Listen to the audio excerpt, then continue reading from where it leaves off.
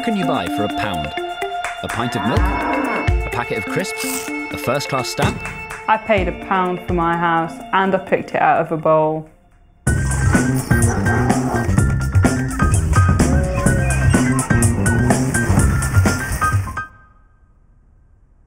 The average two-bed house in Britain will set you back £250,000. In 2013, when 32-year-old Rachel from Stoke-on-Trent handed over her pound, she thought all her birthdays had come at once.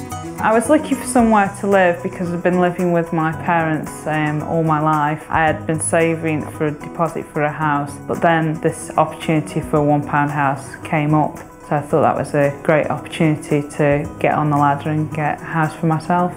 I initially read about it on Twitter because the local council have a Twitter feed. With only 33 houses up for grabs, the odds were stacked against Rachel. They had about 75 applications. I wasn't quite sure if I did qualify initially, but then I did and it just felt like winning the lottery.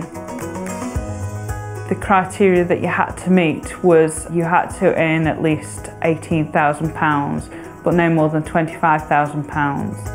So there was lots of pieces of paper in a bowl with different addresses on, and I got to pick out an address which randomly was this house. The pound isn't what you pay for the house really, it's a sort of deposit if you like. The council do up the property for you, new kitchen, new bathroom, central heating, and then I have to pay for the renovations which would be no more than £30,000 and you pay that over 10 years.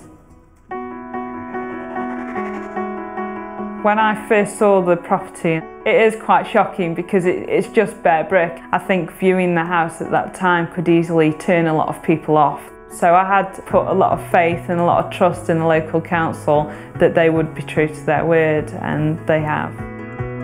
There was just that sense of excitement of this house is now mine and that there was going to be an adventure ahead.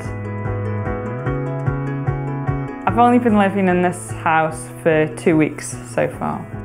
It took about a month really to do all that I wanted to do. On the stairway I have done a Piet Mondrian style design to add a bit of colour there. A lot of this stuff that's in the house actually belongs to my housemate. It's asleep though, doesn't he? Rachel's been very good as a landlady, although it's funny when you think of her like that, but she is my landlady. It's because you push the button. It's great to live with someone who's a really good friend, have quite similar lifestyles. So Rachel will be someone who I'd normally hang out with anyway. I enjoy baking. It's something that I've taken up in the last year or so. What I like about this kitchen as well is the dining room is part of the kitchen, so when people have come to visit they can just stay in here and chat to us whilst we're busy in a way. I can do what I want, when I want. When you're living at home with your parents, it's their house, so you have to get permission from them to invite people over. So, you know, I really wanted somewhere to spend time with my friends here in my own house. Sorry, Rachel. Happy housewarming.